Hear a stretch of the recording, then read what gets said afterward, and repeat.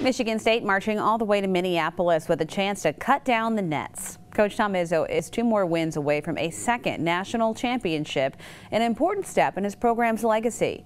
Fox 47's Kellen Buddy was at Coach Izzo's news conference this afternoon and has our report.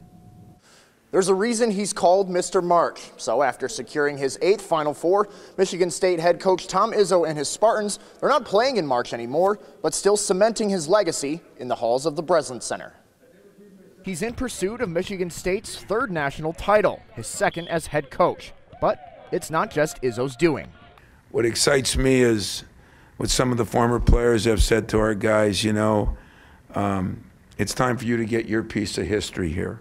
As I say, your footprint in the sand, your banner on the ceiling, whatever makes people remember about you long after you're gone. And it's a great credit to my staff and players that through all they've been through, they have a chance to do that. Despite his success with the Spartans during the past 24 years, Izzo's not completely satisfied with only making it to Minneapolis this season.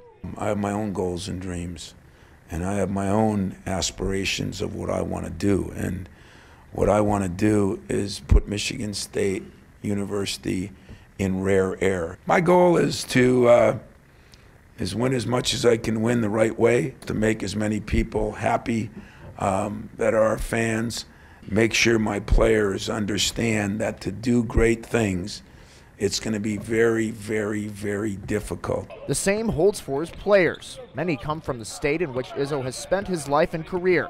They're now living the dream, playing for a coach they idolized. This is just, you know, what you dream of as a kid, going to a Final Four and playing for the college that you've always rooted for. And you know, it's kind of hard to realize how special it is when you're here, but like when I signed here and after I'll leave here, it'll really soak in just how special it's been to be a part of this team and with my coach and teammates. Thousands of students packed the Breslin Center in the late hours of Sunday when Izzo and the Spartans brought home the regional championship. They're hoping they can do the same next week.